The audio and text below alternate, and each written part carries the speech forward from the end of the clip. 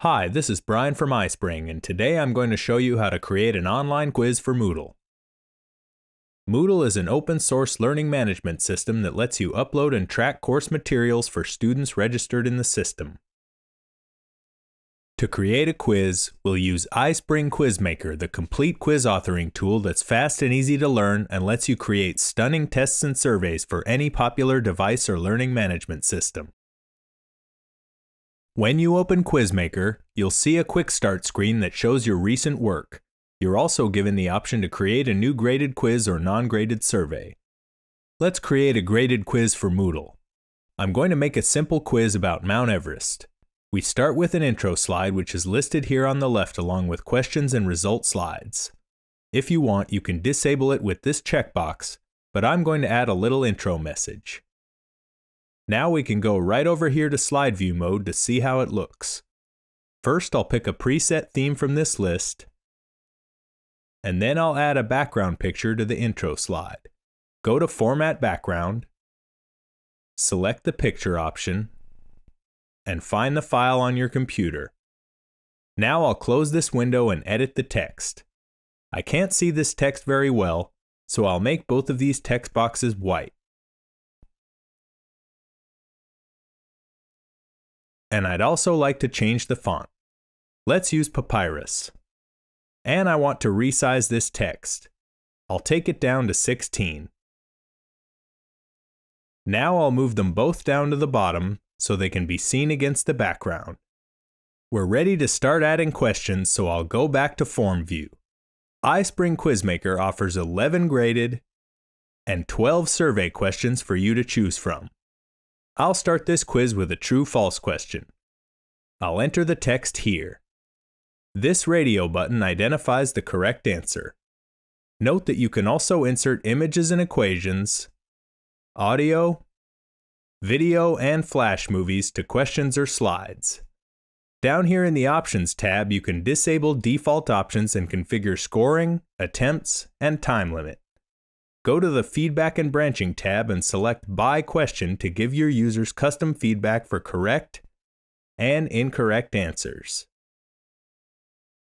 Here, if you like, you can also take them to different slides or questions based on the answer given. Let's go back to Slide View to add another background picture.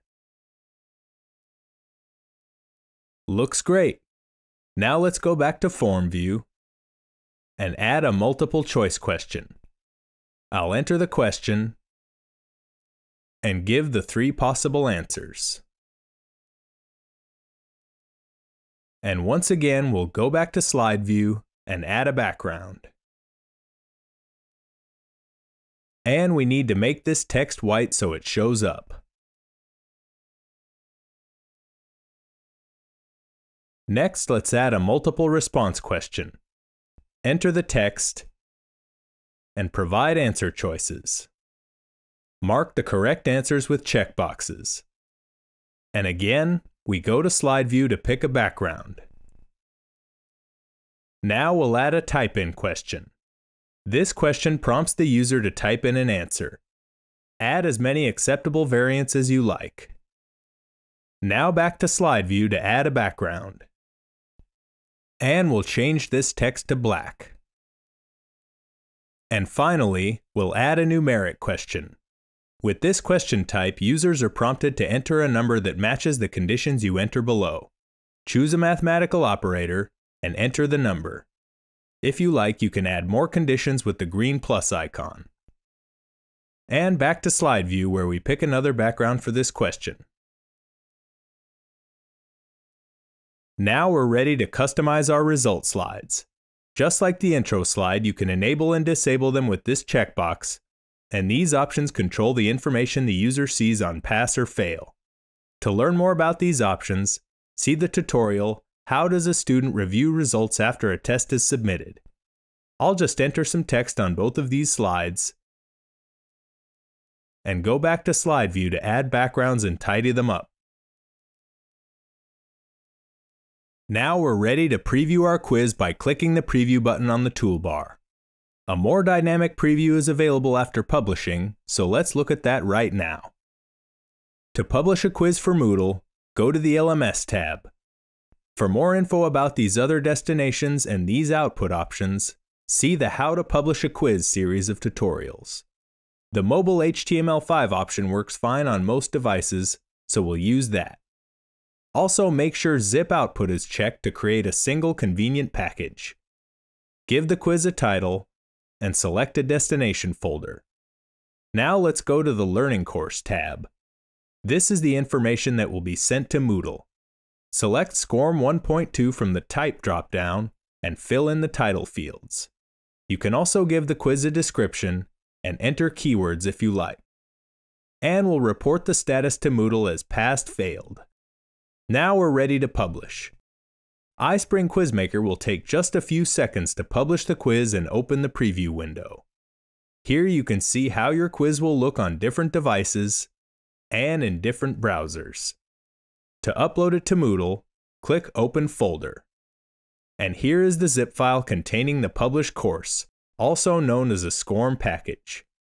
Now you're ready to go to Moodle.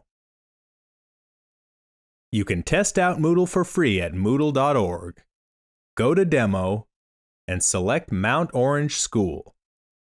Click Choose a Role and select the Teacher role.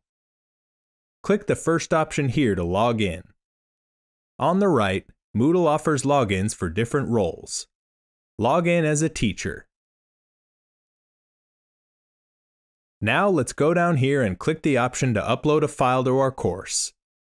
Over here on the right, click the button to turn editing on. From the folder containing your quiz, drag it over to Moodle. Make sure the icon says Move and not Copy. Select Add a SCORM package from the list of options and click Upload. It may take some time for your quiz to upload to the Moodle server. When it's done, click its name. Now click Enter to preview the quiz. I'll just take the quiz real quick so we can check the results.